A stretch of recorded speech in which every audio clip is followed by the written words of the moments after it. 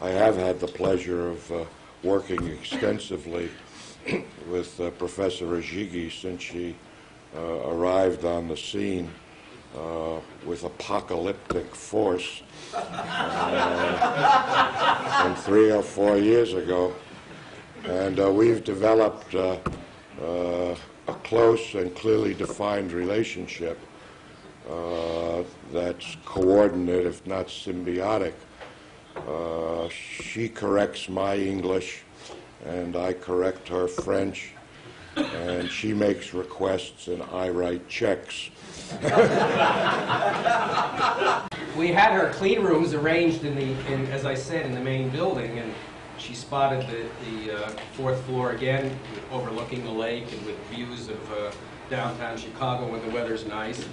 She decided that she wanted her clean rooms up there, and we had a very distinguished faculty member with a electronic materials program, Bruce Wessels, who's sitting here, who was very kind enough to give up several thousand square feet. What it did set out to do was to attract Professor Razeghi to Northwestern. And as Jerry indicated, that was a non-trivial affair. She has become known locally as the $6 Million Woman. There is a familiar biblical prophecy that says the meek shall inherit the earth.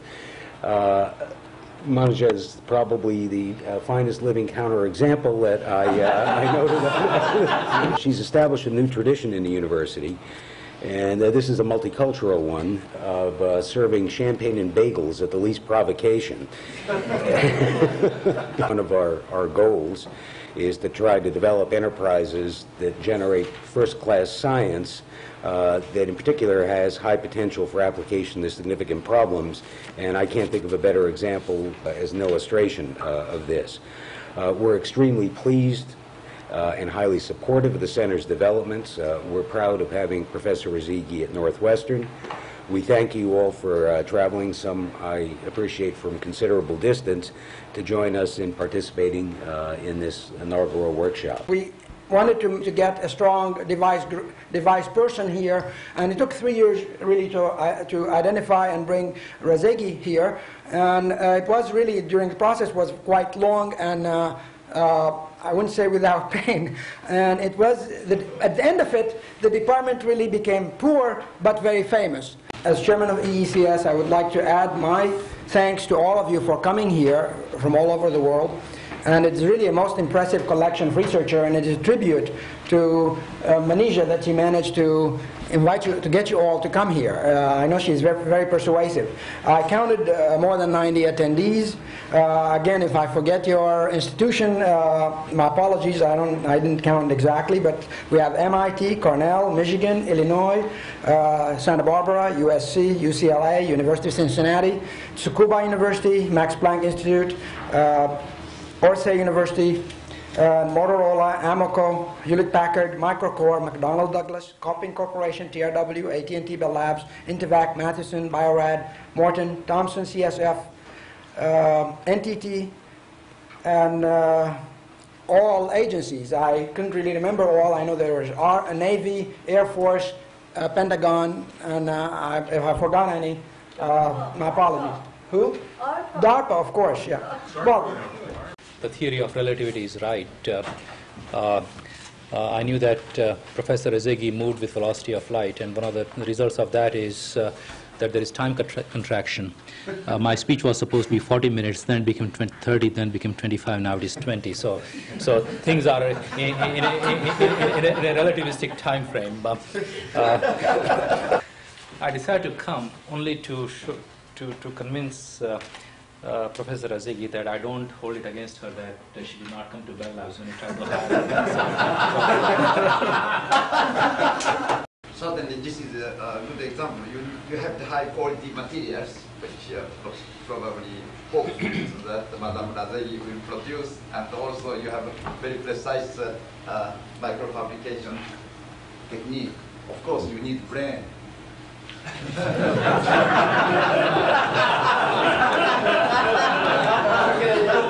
My name is Ellen Zorbatla, and I'm the program manager in the Defense Sciences Office. As Dr. Muradian mentioned, the utility of the laser is inversely proportional to its size. So we call our solid-state laser technology development, compact lasers. Good afternoon. We'll try to get this talk going. I tend to talk fast, so it shouldn't be a problem for time. I'm going to talk today about a collaboration I had recently between Northwestern University, Copeland Corporation, Everitt Laboratorial. I want to thank Professor Razeghi for inviting me here. It's certainly an honor and privilege to be able to come to you today and talk to you briefly about the Army Research Office, where I've been a program manager for a couple of years now. Good afternoon, and I'm one of Professor Razeghi's sponsors, and I'm very happy to have become the sponsor.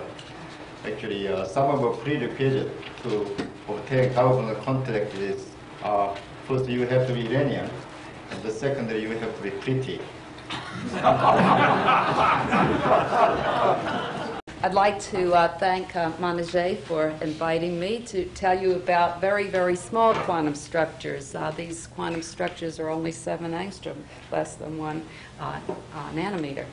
And I'd like to thank, again, Manijeh and collaborators. I figured out how much time I had, 20 minutes, and all the things I wanted to say, which is 3 topics, there was only one solution, is to talk faster than a hair.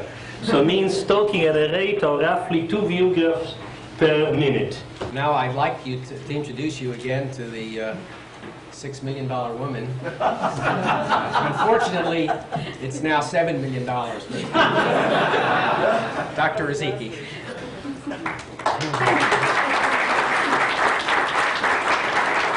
Okay, I will ask a question from Yunsu Park, because the contract that they didn't sign yet, they are asking for the final results. It means that to see all of the results that we did even before to have the money from agencies.